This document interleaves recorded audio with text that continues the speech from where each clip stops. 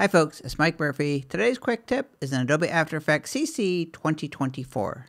In this tutorial, I'm going to show you how to use both the LoopOut and the wiggle expression on the same transform property.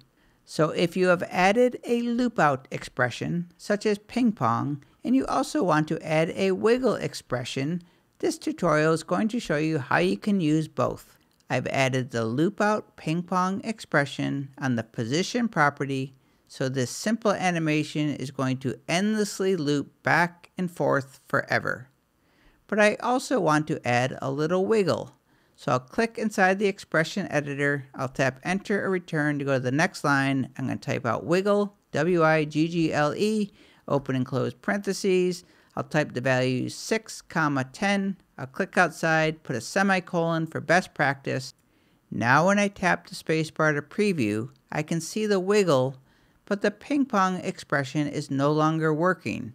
The animation is not repeating back and forth. The reason that wiggle is working in this case and not the LoopOut ping pong is when you stack expressions, After Effects is going to look at the bottom expression and make that the default or the primary.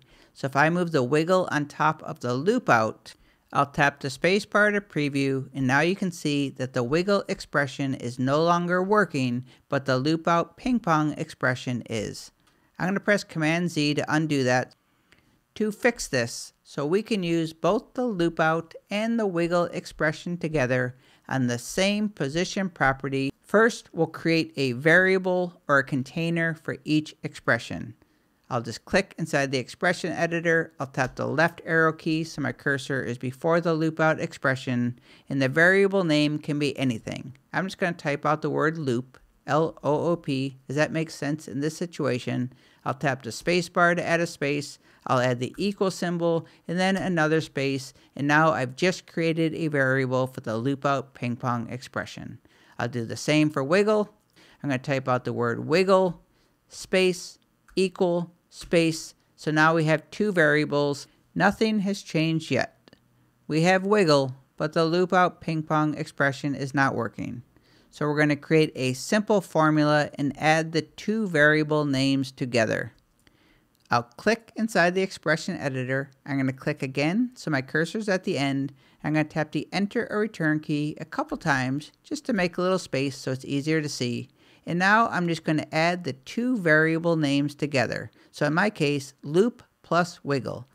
L-O-O-P. I'm going to add a space, but it's not necessary. Add the plus symbol, another space, wiggle, W-I-G-G-L-E. I'm going to click off and the clay circle disappears, which is not what I want. It didn't actually disappear. If I select that layer and zoom out a little bit, you can see the bounding box for it. If I move the CTI, the animation is working. After Effects just shifted the value, which gets a little complicated. The value is calculated by this top left corner. All we need to do to fix this is just minus the value from this equation. So I'll click inside our little formula that we just created. I'm going to enter a space after the word wiggle. I'll put the minus key, type value.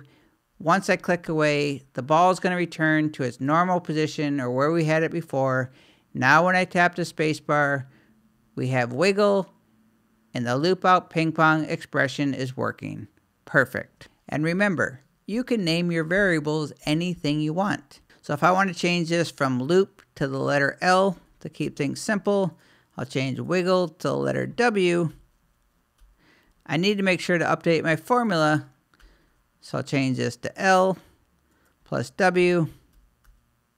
I'll tap the spacebar, no change to the animation. And that is how you can use both the LoopOut and the wiggle expression together on the same transform property in Adobe After Effects CC 2024. My name is Mike Murphy. Cheers.